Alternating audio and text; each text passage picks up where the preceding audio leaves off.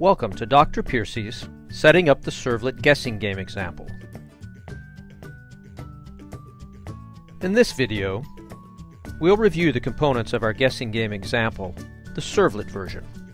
You'll learn how to create an Eclipse project that will eventually include all of these components, and we'll take a brief tour of the results of setting up our project.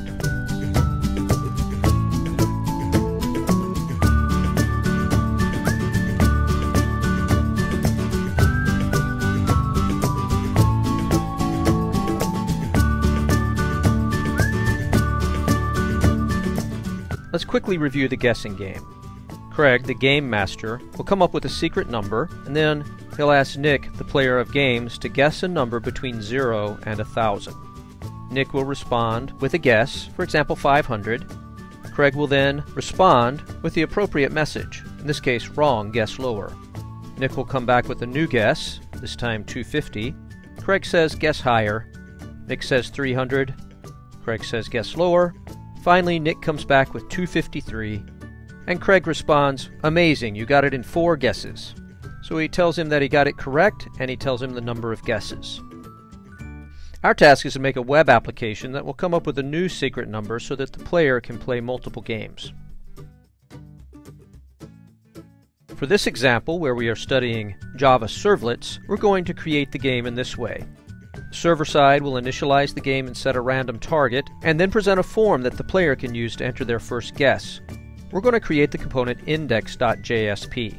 I've already created that in another application, so one thing we'll learn in this video is how we might pull that in from another application and then tweak it for our use this time. For the rest of the game, where we're comparing the guess with the target and responding appropriately, we're going to create a game servlet. In this example, the game servlet will act as both the controller and the view for the MVC design pattern. We'll include one Java class in our model. This will be game number. This can be called on by index.jsp and our guess servlet to represent any of the numbers that we might have in the game. Here we are in Eclipse. One thing you can note is that in the Project Explorer I'm already listing a guessing game, which is my JSP version from a previous example that I created to learn about JSPs. I went ahead and included this project on the workbench so that we can pull from it a couple of the files that we're going to need for this project.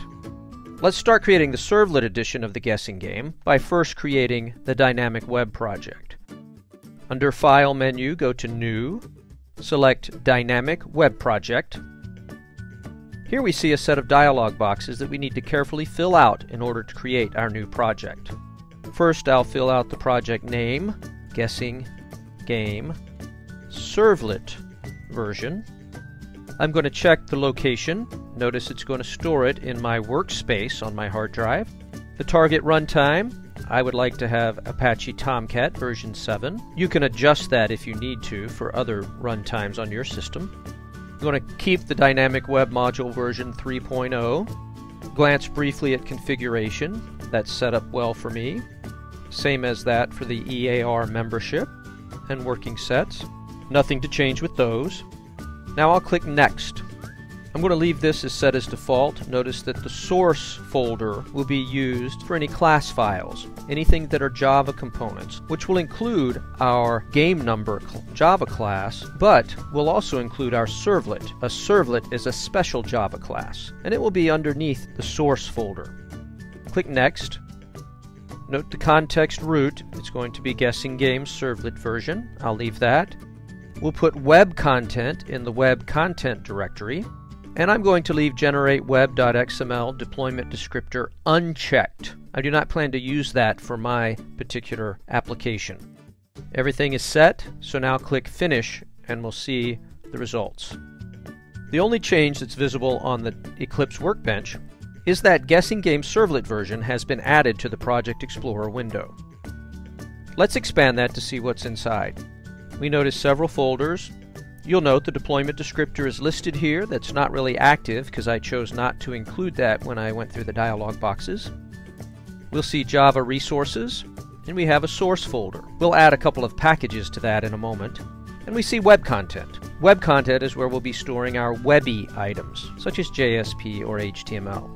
The source folder will hold our Java items. It will hold our game number Java class, as well as our game servlet. Let's right-click on the source to create a couple of different packages so we can keep these organized. Source, new, package. I'm going to call this first one model. That's where we'll keep the game number. I'm going to right-click on source one more time. New, package. I'm going to call this one controllers.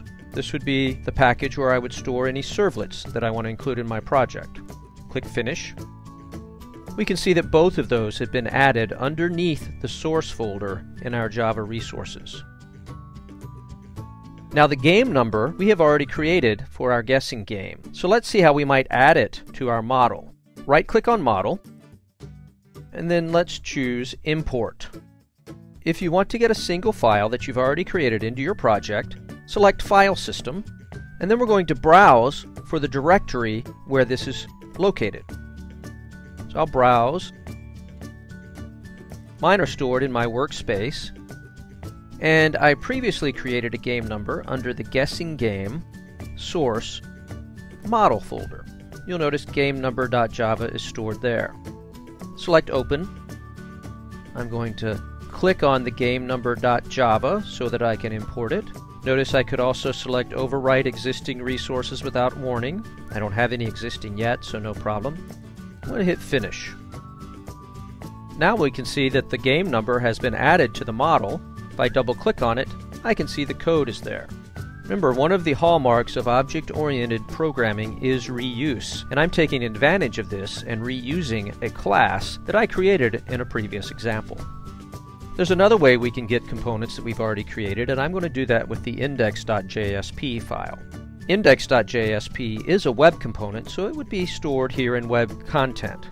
I created one for my earlier guessing game that is very close to what I need for this guessing game. Only one or two small tweaks will need to be made. I can import it into web content the same way I imported game number. I can also do a copy and paste from another open project. Let me show you how you might do that as well. Let's expand the guessing game JSP version until we see the index.jsp file. Let's highlight the index.jsp file, right-click, and select Copy. Now let's go back to our current project, guessing game Servlet version. Let's select Web Content, right-click, and select Paste. We should now see index.jsp is a part of both of these projects. Before I go any further, I'm actually going to close out my guessing game JSP version. I'm going to right-click it and select Delete. I really just like to keep a clean Eclipse workbench. Notice I'm not actually deleting guessing game JSP version from the hard drive, only from what we visibly see on the workbench at this time. And I'm going to click OK. One more thing I want to do before I complete the setup is tweak index.jsp just a little bit. Double-click on it. We see in the editor that index.jsp has been created, and it's mostly exactly like we want to use it in this Servlet version. It's a mix of some Java, which will serve to initialize the game numbers and come up with a random target, and HTML, which provides the first view for the initial guess. The form includes components to get the guess, as well as some hidden components which we're using for state management at this time, only until we learn how to do this better. The one thing that we do want to change is that in this example, we are not going to have a guess.jsp to handle the view and controller for additional guess. Instead, we're going to use a servlet. Let's simply change the action to guess. Once we've completed the game servlet, guess will be mapped so that it will cause the game servlet to run when this form is submitted. Make sure you save your project, and we'll see in a later video how we can add the final component, the game servlet.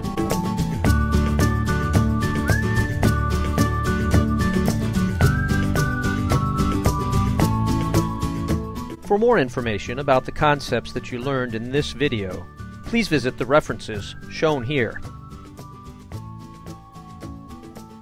This video was written, narrated, and produced by Dr. Craig A. Piercy. The background music is locally sourced by Jason Farnham from the YouTube audio collection. This has been a Piercy production.